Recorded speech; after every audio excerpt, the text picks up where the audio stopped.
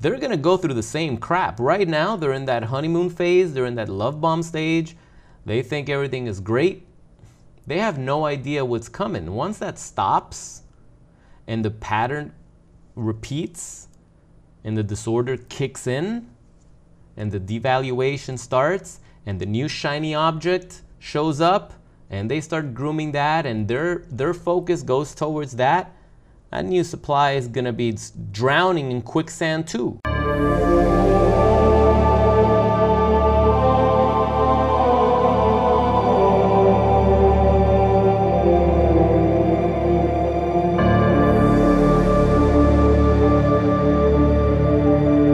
Welcome back, warriors. My name is Kira. This is Psychopath Exposure. And you know what we do here? Well, if this is your first time, then I'm going to tell you.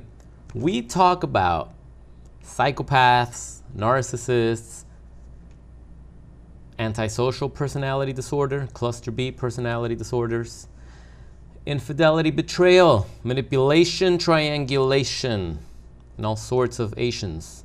Not Asians, agents. Okay, well, I screwed up that intro too, so let's just jump right into it. Comment came in from Matthew Powers that I love because it's so specific and so powerful. It has to do with, you know how the narcissists, they jump to the new supply and they start throwing pictures on social media, how great their life is, and now look at them traveling with the new supply, doing all the stuff that they were gonna do with you, that you guys used to talk about doing, or that maybe you used to do, and now they're doing it with someone else. You know what I'm talking about. This is why you shouldn't be looking at their social media. No contact, remember? No contact. Anyway, Matthew Powers says, they're flaunting of the happiness that they found with the new supply is multi-layered. A, it makes them look good. B, it makes the new supply look good.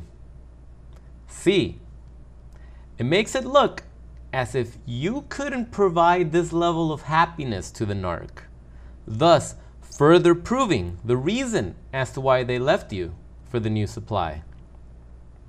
D, the smear campaign that they use to damage your name and provide the reason for running to the arms of the knight in shining armor is validated. E, like quicksand, if you fight back at all to clear your name and refute the narc's claims, makes you look crazy and gives the lies truth, giving the narc an alibi for leaving, the new supply credibility for saving them, all the while your stock sinks.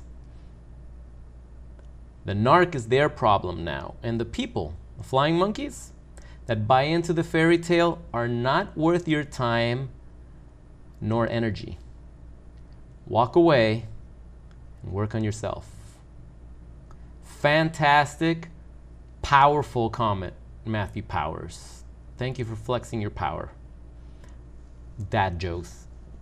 Sorry.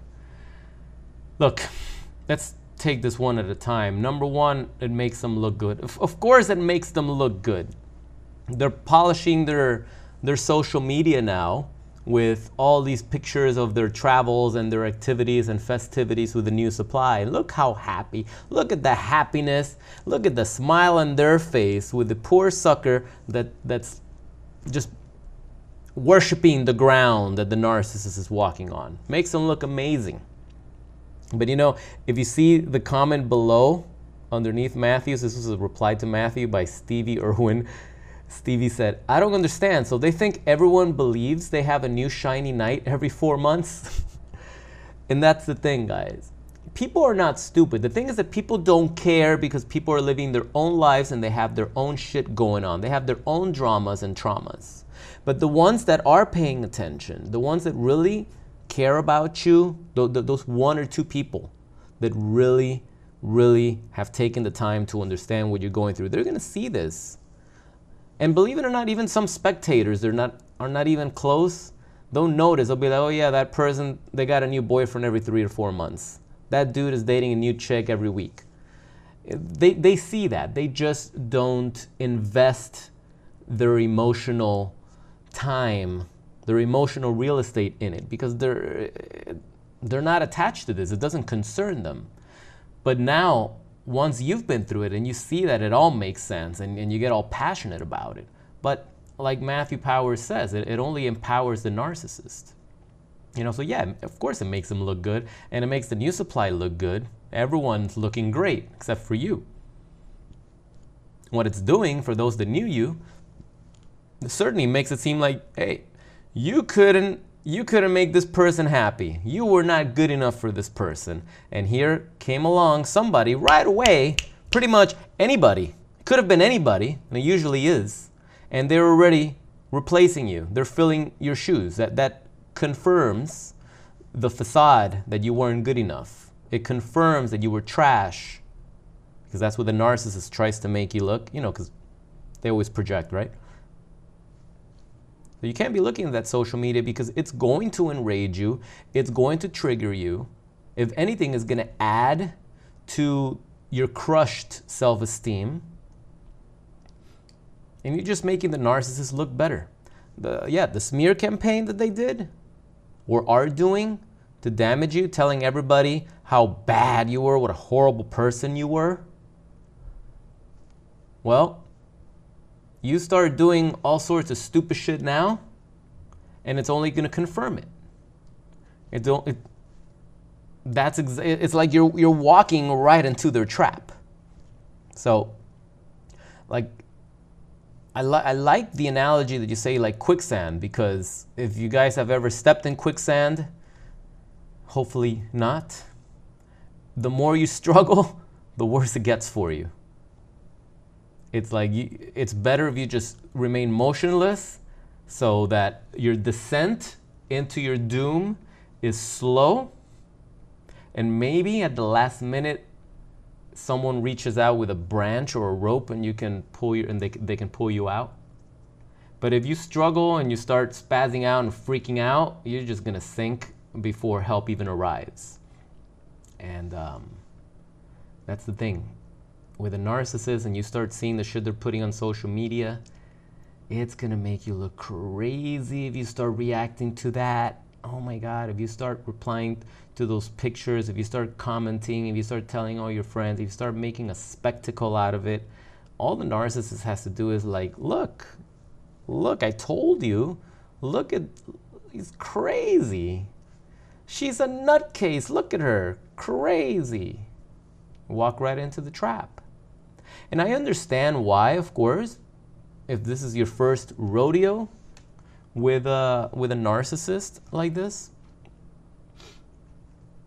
your brain doesn't understand how someone that was your partner, that you trusted, that you loved, how could they do something like this shamelessly, so fast, so cold, so brutal?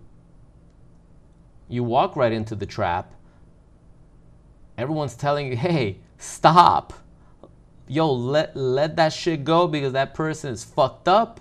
And clearly, someone that just monkey branches to someone else, anybody else, just weeks or a month after you guys split, after the history that you guys had, it shows what type of a person that is. Even if they don't understand what narcissist personality disorder, and it shouldn't even matter, it shouldn't. Just the fact that they can do something like that shows how shallow they are. It shows how little you meant to them, how little your relationship and whatever you guys had, it shows how little that actually meant to your abuser, because that's what they were your abuser. So if your narcissist ex is already in a relationship with someone else, good. That's the other person's problem now. They're gonna end up just as fucked as you. Guaranteed. They're gonna go through the same crap. Right now, they're in that honeymoon phase, they're in that love bomb stage. They think everything is great.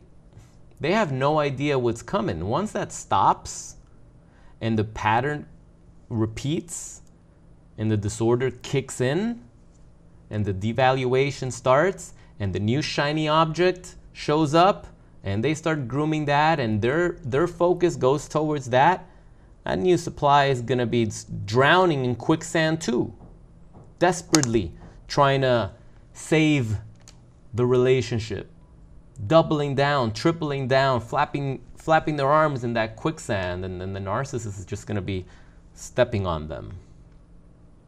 It's going to happen. Just got to give it time. But if you can learn to shift your focus away from that, like let me give you a quick example, because I want this to be a short video.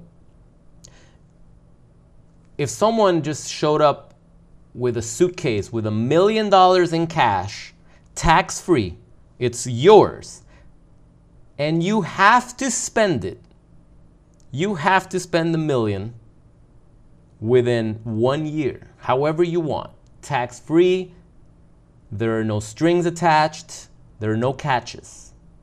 The only catch is that you have to spend it. Do you think that you're going to be this fucked up about the narcissist?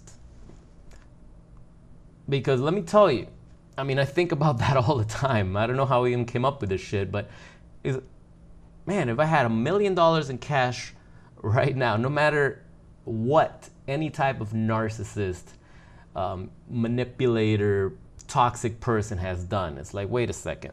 So you mean to tell me that instead of staying in bed, crying under the sheets, ruminating, depressed, you mean to tell me I got $1 million and I can go travel anywhere in the world? I can take whoever the fuck I want. I can pay for my friends to come with me. I can go eat anywhere I want, buy anywhere I want, business class all over the fucking world. You mean to tell me I can do this? Oh shit. Like, thank you. Thank you, narcissist, for fucking the relationship up, because I get to do whatever the fuck I want now, and I'm probably gonna meet amazing people in the process. My vibration's gonna rise, stress-free, nothing to worry about, no need to work. It's like, holy shit, like that happened. And now I got a mail to do whatever the fuck I want. I can take whoever the fuck I want. And I don't gotta stay in the same city where the narcissist lives. I can disconnect my phone, get a new phone, just start a new life all over the world. You know how long it takes to spend $1 million? Unless you're an idiot,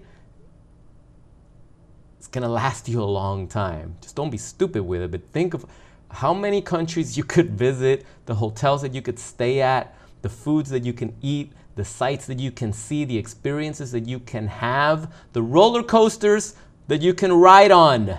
Not emotional roller coasters like with these snake predators. I'm talking about real roller coasters where your adrenaline's kicking in and you're just screaming and you're just in that moment, just present. There's so much that you could do. Can you imagine that? I mean, just talking about it gets me excited. And these are the type of thoughts that you need to start entertaining, getting yourself up, getting your vibration up, rising, raising, one of the two, pick, rising or raising. Raise that frequency, raise that vibration. Just raise it, get excited about life again, and just imagine that, and it will manifest. You may not get a suitcase of $1 million, but things, when you really believe that they're gonna happen and you get excited about it, somehow the universe has a way of bringing that into your life. It may not be exactly as you want it to be, but a lot of times it's better. You never know, someone may just offer to take you somewhere. I had a buddy once when I got out of the psychopath situation many years ago, and he's like, hey man, look, he was gonna move for his job. He had to move across the country. And he's like, dude, how would you like to help me move? Because I have to drive across the country with all my shit. How would you like to come with me? All expenses paid. My company's gonna pay for everything. Hotels and food is paid. I was like, sign me up. I was like, are you kidding? Like after the shit that I was just going through, going nuts, I get to travel across the country, road trip, and oh my God, it was like the time of my life. The gratitude that I had, it's like I went through that, but look at what God has given me now. Let me tell you, that was a life changer. I just couldn't believe visiting all these places, all these cities, everything, and just looking at, oh my God, I just couldn't believe it. I was like, wow, look what came out. Look at the silver lining that came out of this.